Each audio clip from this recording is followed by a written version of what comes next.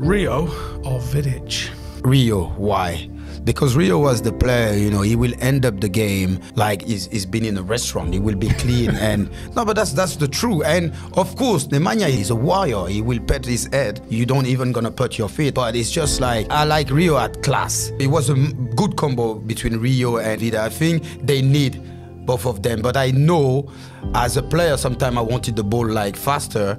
And when Rio played on the left side with me, I was feeling really comfortable. And Nemanja was struggling with the ball. That's why I pick Rio over Vidić, because I like when people have the quality of pass, quality of play. Of course, we need Nemanja to stop the striker, but me, I like player, no matter you're a defender or whatever, you can play very nice with your feet.